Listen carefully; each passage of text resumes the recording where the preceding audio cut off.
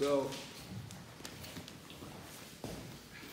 now we're gonna work on, once you go for the Kimura from here, the guy's hands are connected, all right?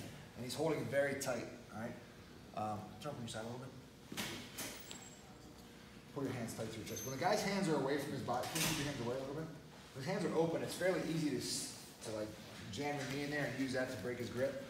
What sucks is when a guy is very strong and he glues his hands tight to his body like this.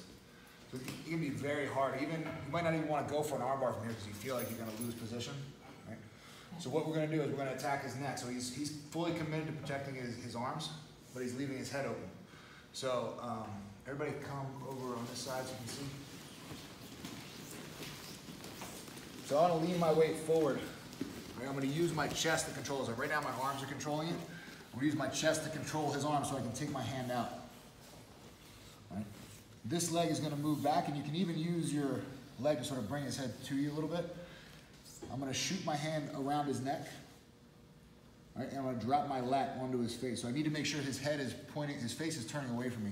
So I shoot my leg back, and I slide my weight to the floor. Right? So first I want to isolate his head, and then I want to worry about tightening up the choke. So I get his head to turn away, and then I start to slowly work myself back. I take my hand out, I start pushing his tricep and shoulder across, and elbow. Right? And the lower you get to the floor, the better. Right? So now when I connect my hands, you can either use a guillotine grip or you can go palm to palm here. Right? And the key to this is not to squeeze with your biceps. What I want to do is bring my head down to the mat. I'm going to drop my shoulder into his neck and flex my lat and shoulder blade. All right, so you feel like there's a, I don't know what this muscle's called, but you should be able to feel it when you sort of pull your shoulder blade down. You'll feel that muscle flex, and that's what you want to use to choke him. It's not your biceps squeezing his neck. You're just sinking your weight in and sort of flexing your muscles around his neck. So we have the Kimura here. You're going to control it. You're going to need to let go of his wrist. So I use my body and my weight to control him. This arm scoops around his neck, and as my arm goes around, that same side leg starts to slide back. And when I drop all my weight onto his face to turn his head away from me. Right? So now I have his head isolated. I'm going to slowly work myself down.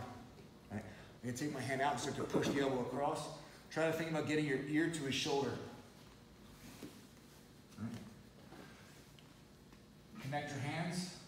Right? And then what you want to do is spread your feet out wide. I don't want to turn my body like this because he might be able to roll me over. Spread your legs out wide. Get your hips as low as you can on the floor. Bring your head down. As my head comes down, my shoulder comes down. And then I just slowly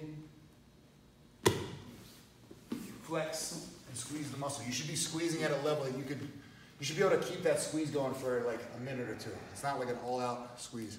Brian, can I use you? Yeah, please.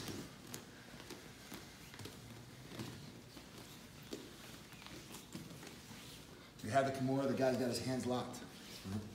You can even be like this, and I'm gonna, see I use my wrist and my chest to control his arm. I bring my leg back, scoop his head. I'm just gonna shoot the arm around the neck. And when you do this for real, you can sort of like drop your weight onto his face because you really need him to look away. If he can turn his head towards you, he can sort of avoid the choke. So you need to make him look away. I shoot my arm over the neck, my leg goes back, and just trap his head. All right? Now I need to worry about getting my head off the center of his body. So bring my head to the side here.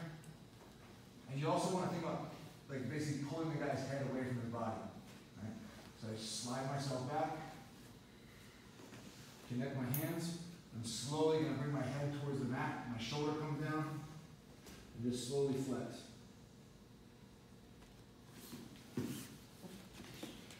All right, 1, 2, 3.